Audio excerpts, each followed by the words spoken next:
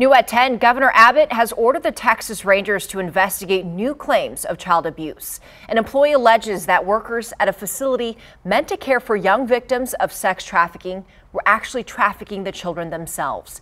According to the Texas Tribune, this happened near Austin at a facility in Bastrop. It allegedly involves 7 children ranging in age from 11 to 17 years old. Reportedly in January, an employee alerted authorities the kids were being physically and sexually abused.